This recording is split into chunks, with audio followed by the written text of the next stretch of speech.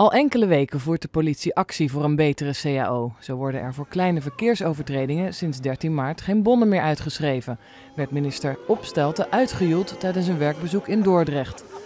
En komende donderdag dus volgen er nieuwe acties, tussen 12 en 4 uur 's middags. Het is dan niet heeft u als burger niet de mogelijkheid om aangifte te doen. Dat wordt allemaal verschoven, tenzij het een aangifte is die geen uitstel kan gedogen. En zo proberen we dan in ieder geval een werkonderbreking in elkaar te zetten. Van wat voor aangiftes gaat u geen actie ondernemen? Bijvoorbeeld een diefstal van een fiets of het verlies van een portemonnee en dat soort zaken. Daar waar het gaat om zedenzaken, daar waar het gaat om overvallen en zaken waar we direct op in moeten spelen, dat gaat gewoon door. Ook werd vanmiddag gesproken over acties in de toekomst. Bijvoorbeeld over de bekerfinale tussen Heracles en PSV op 8 april in de Kuip.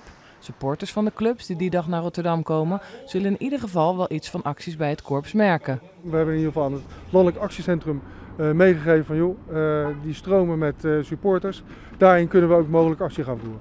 Op welke manier? Het zou zomaar kunnen zijn dat die wat worden opgehouden omdat wij duidelijk willen maken aan de minister dat de CAO dat wij een goede CAO verdienen.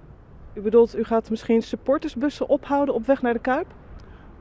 Dat zou een voorstel kunnen zijn, ja. Daar zullen die supporters niet blij mee zijn.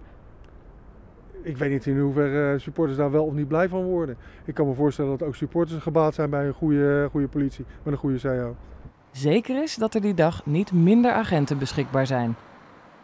Overigens moet het landelijk actiecentrum nog wel instemmen met de plannen van het Rijnmondkorps. De politie verzekert gewoon beschikbaar te zijn voor spoedgevallen en dat de veiligheid niet in gevaar komt. In alle 4 de grote steden wordt donderdag actie gevoerd.